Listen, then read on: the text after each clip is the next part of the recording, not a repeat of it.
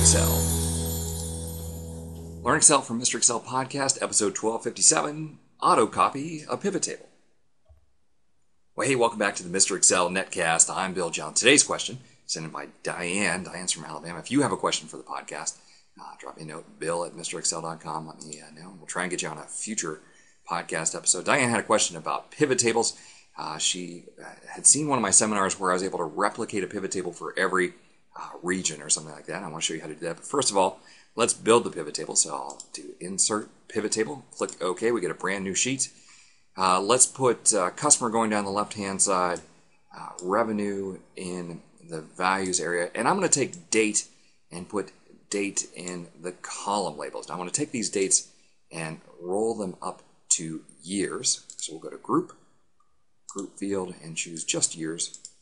Click OK, so that way we see 2010, 2011. Now, there's lots of different customers here. I really don't want to see all those. I want to see maybe just the top 10 or 5 or something like that. So we choose top 10, and we can actually ask for the top 5 customers. Click OK, and there's our report of the top 5. All right, now that's great. That's for the whole company, but I want to produce this report for each regional manager. So here's what we're going to do. We're going to take the region field and drag it to the report filter. Now this would allow us to create a report for one regional manager. We're going to do something better than that.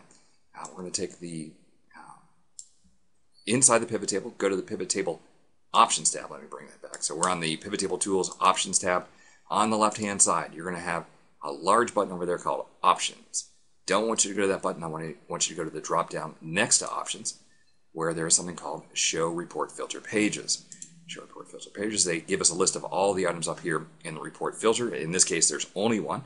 I want you to watch the bottom of the screen when I do this. My current pivot table is on sheet 2. When I click OK, look at that. It just gave me a brand new sheet. So here's the top 5 customers in Midwest. Here's the top 5 customers in Northeast. Top 5 customers in Southern California, and so on.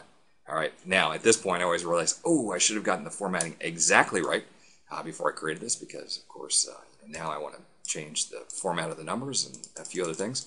So easy enough, we just go back, delete all the extra sheets, click OK. We'll choose that revenue field in pivot table options, go back to active field settings, and change the number format. Let's use a nice currency with 0 decimal places. Click OK. Maybe on the design tab, choose a different layout. So choose, let's see, go with the green and banded rows. There we go. All right, so now we have the perfect report, nicely formatted. Actually, I want to get rid of column labels and row labels. Where is that? That's over here, called the field headers. Good. And then finally, back to pivot table. Don't click on options. Go to the options drop down, the drop down next to options. Show Report Filter Pages. Click OK. And there we have it. Midwest, Northeast, Northwest, and so on.